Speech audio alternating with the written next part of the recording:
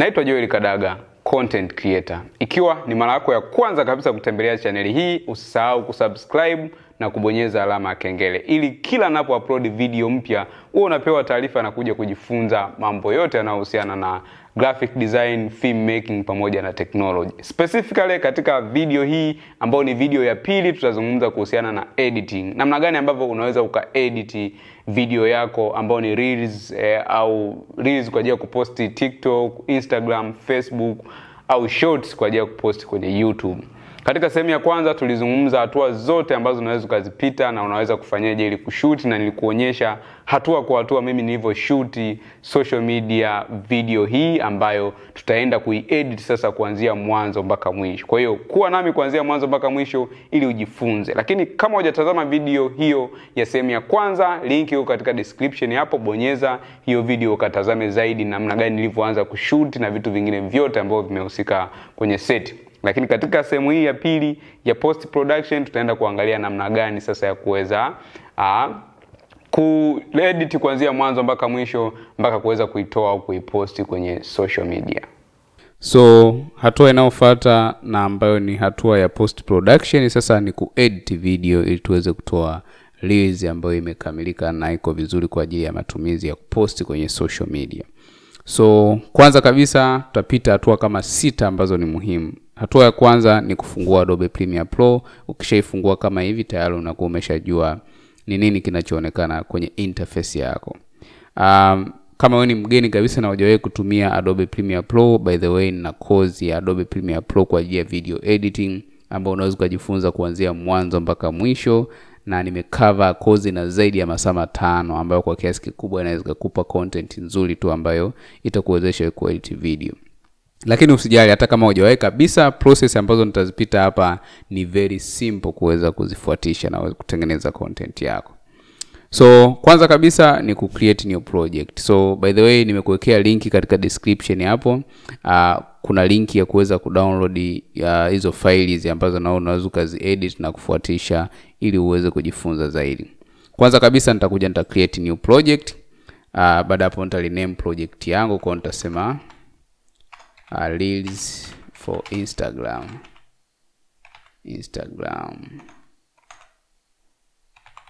Yes, for Instagram kama hivi. Vitu vingine utaacha kama vilivyo, kisha utasema okay. Itafunguka.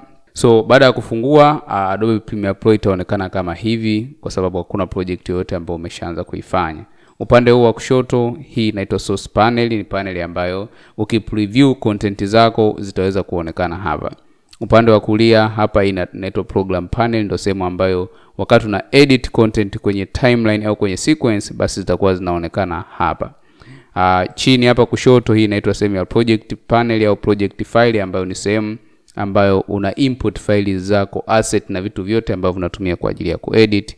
Na hii sehemu hapa hii inaitwa timeline au sequence ambayo inatumika kwa ajili ya kufanya editing zako zote zinafanyika hapa.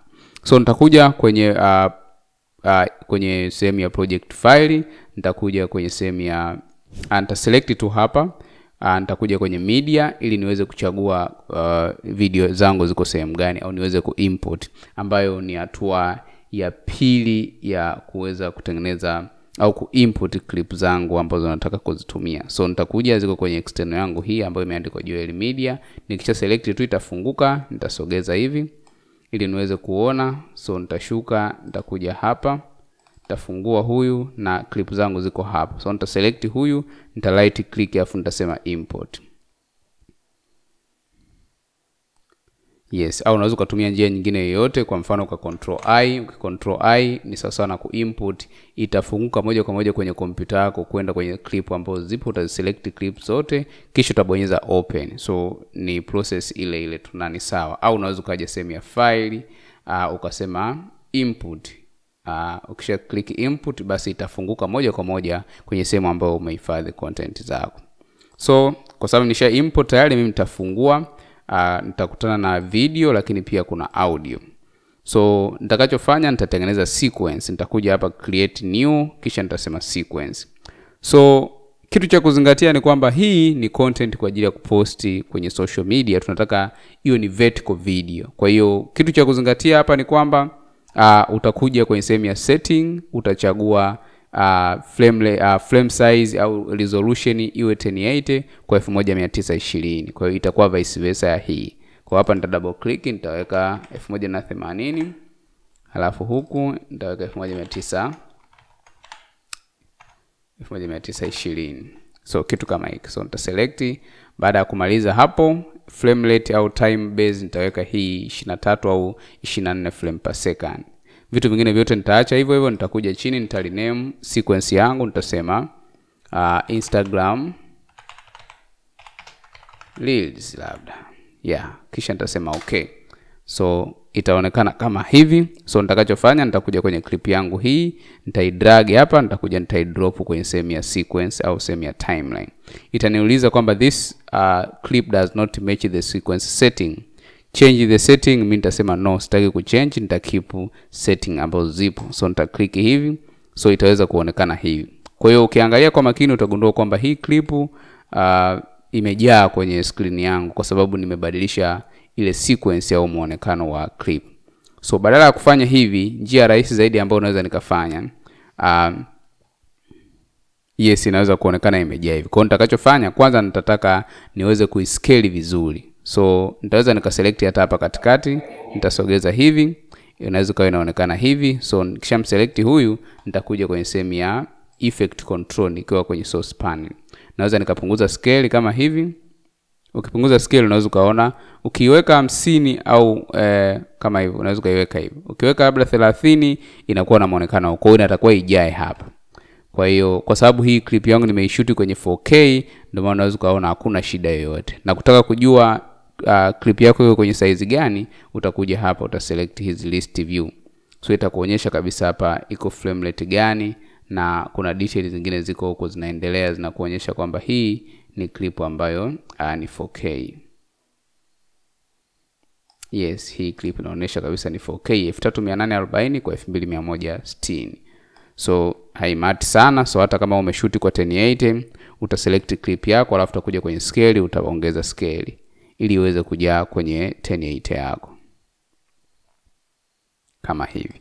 So nitamsogeza hivi katikati, hii nitasogeza position ya Y ili aweze kujaa, kuhakikisha kwamba kila kitu kinakuwa okay kama hivi. So nikishamaliza kama hivi kuseti, nitakachofanya nitahakikisha nimesave ili kuhakikisha siwezi kupoteza project yangu hata ikitokea umeme umekatika bahati mbaya. So nitakuja kuisikiliza clip yangu kuanzia mwanzo mpaka mwisho na kukata zile sehemu ambazo nitaona zina makosa. Kwa basically nilikuwa najishoot mwenyewe, kwa unaweza kaangalia hapa mwanzoni. Nitazima audio kwanza ili usiweze kunani. Kwa nilikuwa na seti mwenyewe hapa, nilivyoona niko sawa ndo nikaanza kushoot. Kwa hiyo nitaanza kusikiliza kuanzia hapa mpaka hapa kwenye inapoanza audio, kisha nitawasha huyu audio, nita control au nitashikilia C kwa maana nataka kiwembe niweze kukata, au naweza kaja kubonyeza hii lasso tool. So nita select hapa, nita click na maana nakuwa nimekata. Nitakachofanya nitabonyeza V, au naweza kubonyeza hii selection tool, kisha nita right click huyu, alafu nitaweza ku clear au kumfuta. Kisha nita right click, alafu nitasema lipo delete, atarudi huku mwanzo. So nitasikiliza. Najua ni changamoto kutengeneza video ndefu, long form videos kama za YouTube zinahitaji muda mwingi, lakini zinahitaji uwe na content. Lakini mambo yamerahisishwa sana kupitia mitandao ya kijamii ambapo unaweza kutengeneza content fupi kama reels pamoja na shorts ambazo unaweza post aidha kwenye YouTube, Instagram au TikTok. So nimekufundisha namna gani ambapo unaweza kushoot reels au video shorts kuanzia mwanzo mpaka mwisho kupitia video hii kwenye channel yetu ya YouTube ya Media Group. Tembelea katika channel hiyo ili uweze kujifunza zaidi, link katika bio. Nenda kajifunze hatua kwa hatua namna kushoot shorts au reels kwa ajili ya kupost kwenye social media ili uweze kutengeneza audience na kutengeneza empire. See you there. So hapo ni mwisho. Nitakachofanya pia huyu naweza nikashika hivi mwishoni afu nikadrag ili nipunguze urefu ili waishie hapa. Kwa hiyo kwa namna moja ama nyingine hii clip haina editing nyingi, sijakosea, kwa hiyo nimeongea straight. So hatua ya kucut clip na kuweka kila kitu sawa inakuwa imeisha. So labda kama clip yako itahitaji kuwekewa vitu vingine ambavyo ni hatua nyingine ya kuweza kuadi titles, kuadd text mbalimbali, lakini pia kuna kitu kingine tutakiadd hapo ambacho ni subtitles. Kwa hiyo mpaka hapo clip yangu mimi sioni kama inahitaji kuwekewa titles. Labda naweza huku mwanzoni nika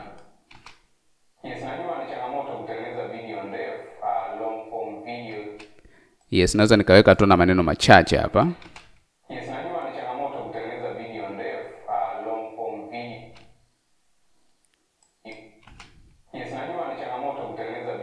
So nitakachofanya, kuna preset ambazo mimi huwa nazitumia, lakini unaweza ukaja hapa kwenye text labda ukaanza kuandika chochote ambacho unataka. Badala yake mimi nina preset ambayo naitumia plugin ambayo inaitwa Premire kwa Composer. Nitakuja nitasema window, kisha nitakuja extension, kisha nitasema Premiere Composer. So nitaiacha itafunguka ili niweze kuweka text zangu hapa chache ambazo zinaweza kunisaidia kuweza kuleta attention zaidi kwa mtu ambapo anatazama video kwa mara ya kwanza kabisa.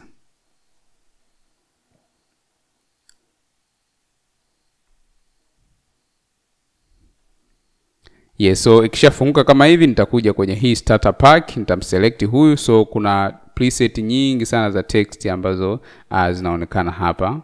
Kwa hiyo naweza nikachagua ni aina gani ya nani nataka. Kwa mfano hapa kulingana na nini, naweza nikasema huyu hapa anafaa. Kwa hiyo nitamchukua huyu, nitakuja nitamposition hapa. So nitamwacha aweze kuingia. Unaweza kuipa muda tu, inakwambia importing item. So unaipa muda iweze kuinput. Na hii inategemeana zaidi na uwezo wa kompyuta yako. Inaweza kuchukua muda mfupi au muda mrefu zaidi kulingana na uwezo wa kompyuta yako. So nitarudisha nyuma.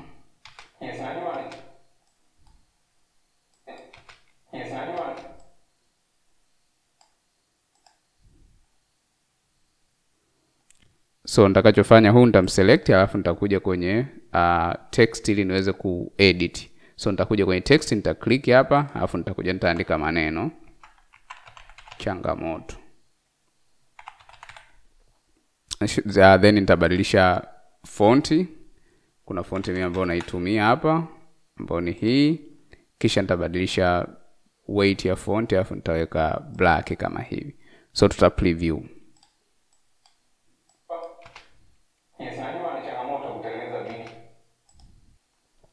So baada ya hapo nikisha badilisha text, nitakachofanya nitakuja kwenye position, nitamshusha chini kama hapa, nataka akae eneo hili. Then nitasikiliza. So nitataka ni wakopi wawe wawili, kwa hiyo nitashikilia alt alafu nitapandisha juu kama hivi kwenye keyboard yangu, then nitasogeza huku. Yes, ili ziweze kuwa mbili. Kisha huyu nitamwandika, nitabadilisha text, nitapandisha juu, nitasema videos. Kisha huyu nitamuongeza size, sogeza katikati ili niweze kuona. Kisha kwenye position nitamshusha chini kama hivi. So nita preview.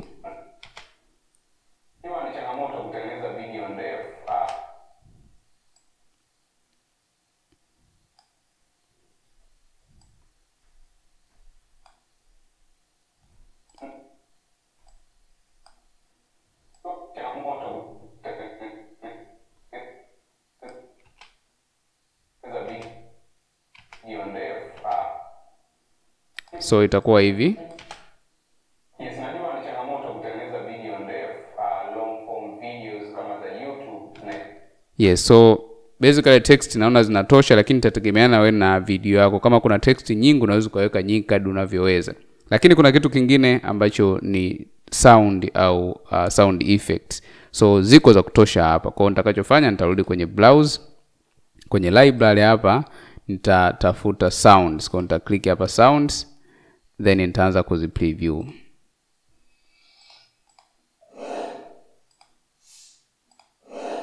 So ziko aina nyingi, kwa hiyo naweza nikasema mimi nimependa hii, nitachukua huyu, nitakuja nitamdondosha hapa chini.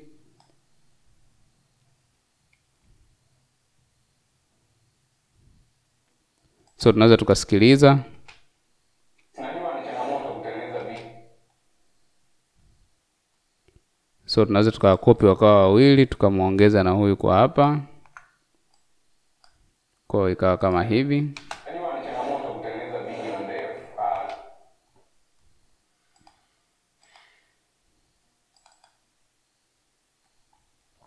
Yes, so kama hivi. Kwa hiyo nitakachofanya hapa basically nitakuwa nimemaliza kwenye hichi kipengele. Kwa kama unaweza kaongeza kadri unavyotaka. So nitamaliza kwenye kipengele cha text, nitafuata kipengele kingine ambacho ni kuweka subtitles. Kumbuka hizi ni video fupi, kwa hiyo inabidi mvutie mtazamaji kutazama kuanzia mwanzo mpaka mwisho ili apate ujumbe ambao umekusudia. Kwa hiyo nitaweka subtitles hapo chini ili mtu iweze kuwa rahisi kusoma na kuweza kuelewa kile ambacho nimekusudia. So nitafunga hii plugin yangu, kisha na save. Then nitakuja kwenye kipengele cha Caption and Graphics. Caption and Graphics nitaklik kwenye ile neno transcribe, lakini kumbuka kwamba baada ya kubonyeza hapa utakuja chini, utahakikisha kwamba audio on track hizi utahakikisha iko mix, lakini pia utahakikisha iko English. By the way, haifanyi vizuri sana kwenye lugha ya Kiswahili kwa sababu ni lugha ambayo haitambuliki kiasi hicho kwenye software kama hivi.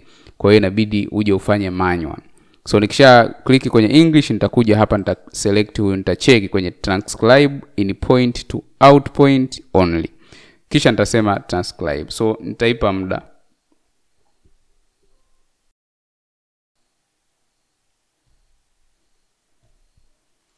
So ikishamaliza kama hivi, ikishakuwa imeandika haya maneno, utakuja kwenye ile neno hapa create caption. Kwa utabonyeza tu create caption.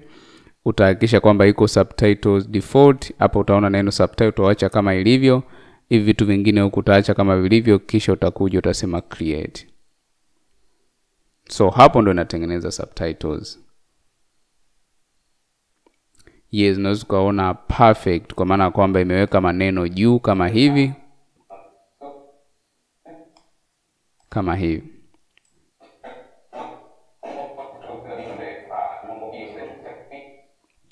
Kwa unaweza kuona imeweza kutengeneza maneno hapa chini. So una uhuru wa kuweza kuja kubadilisha font. Labda unaweza kusema mimi nataka nibadilishe font tofauti. Kama hivi itabadilika huku.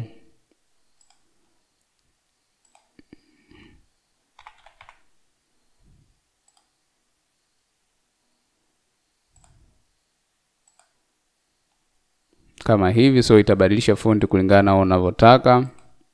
Unaweza kuweka bold font zako, unaweza kuweka italic kama hivi. So mimi nitaacha kama zilivyo, na kwa ajili ya kusave muda hatutoenda mbali zaidi. Lakini kitu cha msingi zaidi cha kuzingatia ni kwamba zile text zako zinakuwa ziko upande huu wa kushoto.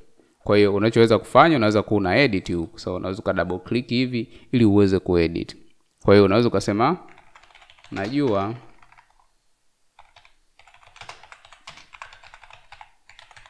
ni changamoto.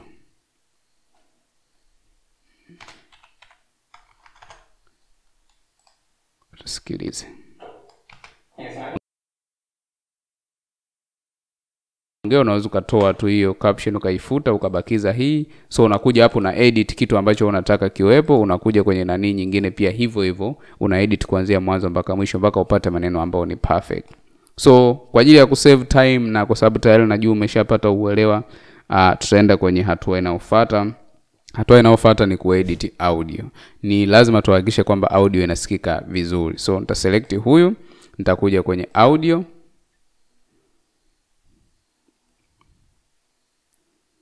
Yes, nikiwa kwenye panel ya audio kama hivi, nitaklik ile neno download, nitaklik hapa. So hapa kuna mambo kadhaa ya kufanya. Kwa mfano kuna kurepair. Kama kuna noise unaweza reduce kwa kuselect huyu hapa, reduce noise. Na hapo unachagua kwa kiwango gani sasa noise iweze kupungua. So sauti yangu haikuwa na makelele kiasi hicho, kwa hiyo naweza nikaweka noise napunguza kwa 2. Lakini mambo yamerahisishwa. Na kumbuka kadri unavyopunguza noise unapelekea pia sauti kuweza kuharibika. Labda niweke 1. Sana kupitia mitandao ya kijamii ambapo unaweza kutengeneza content fupi kama reel. So naona inafaa. Unakuja kwenye clarity pia.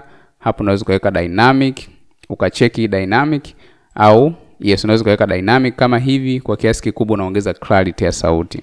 Hizi pamoja na shorts ambazo unaweza kupost aidha kwenye YouTube. So hii ni before, Instagram au TikTok, na hii ni after. So nimekufundisha So unaweza kuona kuna changes zinatokea. Kisha utakuja kwenye hii equalization, kuhakikisha kwamba pia unaweza ku-equalize au kufanya sauti iweze kusikika vizuri. So kama hivi. Yes, tutakuja kwenye effect, nita add kitu kinaitwa hard limiter. Nitamselect huyu, nitamdrag, nitakuja nitadrop hapa, nikisha add hii hard limiter ili niweze kuhakikisha nafanya some changes au some editings. So nitakuja nitaselect huyu, nitakuja kwenye effect control ili niangalie hard limiter kama ametokea. Kama hapa nitakuja nita edit, kisha nitakuja kwenye default nitaweka limit to -1. So ukiplay size unaweza kuona kuna changes. Kwenye channel yetu ya YouTube ya Geo Media Group, sauti inakuwa nzito zaidi na inasikika vizuri. So hata hapa kwenye equalizer unaweza kaweka equalizer kama hivi, ambako huku unaweza kaja kufanya some editing kwenye graphics equalizer. Ukiselect huyu edit, unaweza ka play na hizi ukapunguza na kuongeza kadri unavyotaka, lakini unaweza kucheza na vitu vingine. Vingine ni complicated zaidi, usiwe na haraka sana kuweza kuvijua, utajifunza taratibu, lakini ndani ya course ya Adobe Premiere Pro nimecover kwa kiasi kikubwa karibu vyote. Lakini sambamba pia na course ya Ultimate Film Making course nimezungumza kwa undani kuhusiana na swala la audio editing. So nitaishia hapa kwa sababu nimeshalizika na namna sauti yangu inavyosikika, lakini sky is limit, unaweza kuenda far kadri unavyoweza ili utoe kitu ambacho unakitaka. So hatua inayofuata sasa ni swala la color correction pamoja na color grading. So nitakuja kwenye sehemu ya panel ya workspace ya color.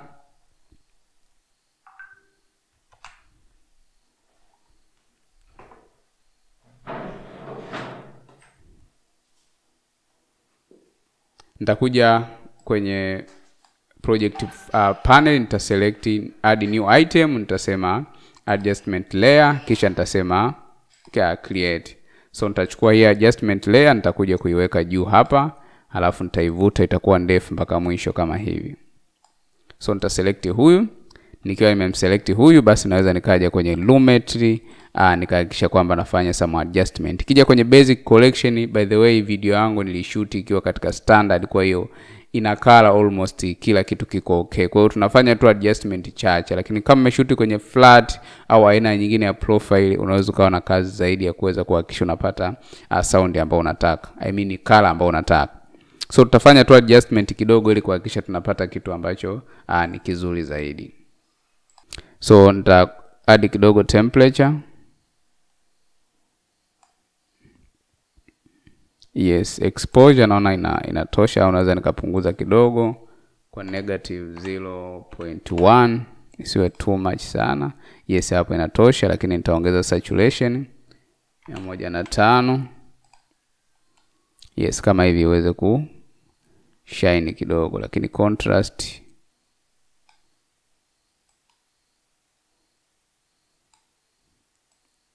vitu vingine utajaribu kuadjust kulingana na wewe macho yako unavyoona. Yes, so sharpness kidogo nitapunguza, add vibrance. Yes, ili kuhakikisha kwamba una adjust. By the way, unaweza kufanya tu basic correction kama hivi ili kuhakikisha kwamba unapata tu muonekano mzuri. That's why niliamua kushoot katika standard color, kwa sababu ni clip au ni aina ya video ambayo sihitaji kutumia muda mwingi zaidi kuweza kuiedit. So baada ya kumaliza na kuwa satisfied na muonekano wa color, hatua inayofuata sasa ni kuweza kuexport. By the way, kuhusiana na color correction pamoja na color grading kwenye kozi ya Ultimate Film Making tumecover kuanzia mwanzo mpaka mwisho. Unaweza kujifunza kila kitu kuhusiana na color grading ili uweze ku-upgrade na kufika mbali kwenye swala la color. So hatua ya mwisho ni kuweza kuexport video yangu. Nitarudi kwenye workspace ya editing. Yes, nikiwa kwenye workspace ya editing, nitakachofanya nitahakikisha kwanza nimeselect video nzima ili hata kama kuna clip yoyote iko huko isiweze kuwa exported. So nitabonyeza X ili kuselect clip nzima. Baada ya hapo, nikiwa kwenye edit huko naweza nika reset to save the layout ili niweze kupata muonekano ule ambao mimi nautaka. So nitakuja file, nitakuja export, nitakuja media. So hapa sasa nitakuja kuplay na vitu kadhaa vichache. Kwanza kabisa kwenye format nitabadilisha, nitaweka H264.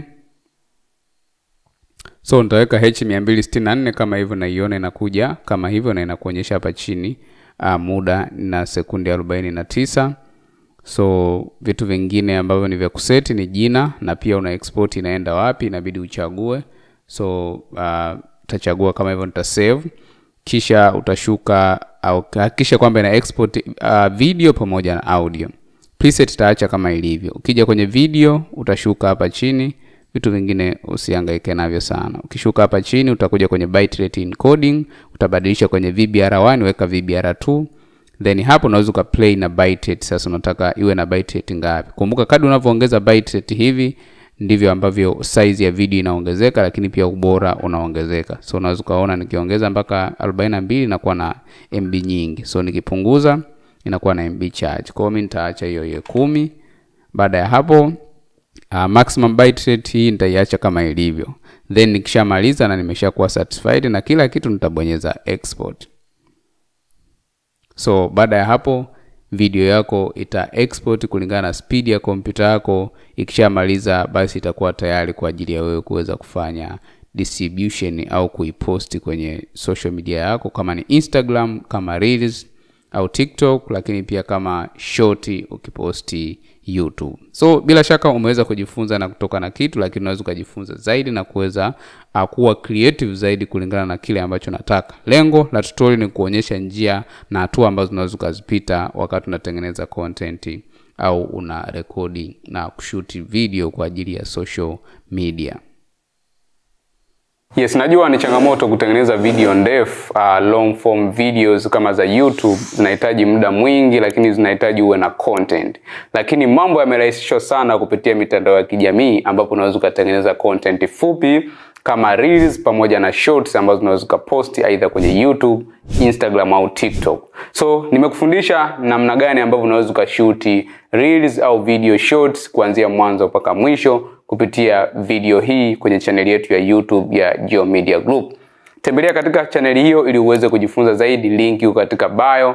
Nenda kajifunze hatua kwa hatua namna ya kushoot shorts au reels kwa ajili ya kuposti kwenye social media ili uweze kutengeneza audience na kutengeneza empire yako online. Naitwa Joel Kadaga, see you there. Bila shaka umeweza kujifunza sana kupitia video hii, na haya niliyokufundisha kwenye video hii ni baadhi tu ya mambo ambayo yanapatikana katika kozi yetu ya Ultimate Filmmaking. Ni kozi ambayo ni comprehensive kwa mtu yoyote yule ambaye anataka kuanza kufanya filmmaking, anayetaka kuanza kutengeneza content za YouTube, mahubiri, harusi na aina nyingine yoyote ile ya content kama commercials na nyingine nyingi. Lakini hata kama pia ushawahi na una uzoefu wa kawaida, kupitia kozi hii unaweza kutengeneza uzoefu na kujiamini zaidi na kupata vitu vingi ambavyo vinapatikana kwenye kozi hii.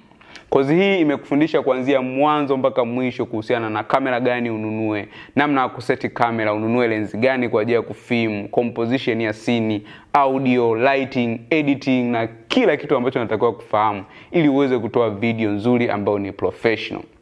Unaweza kubonyeza link kwenye description hapo, ambapo unaweza kaenda moja kwa moja kwenye website yetu ya joelmediaeducation.com ili uweze kujifunza zaidi kuhusiana na Ultimate Filmmaking course.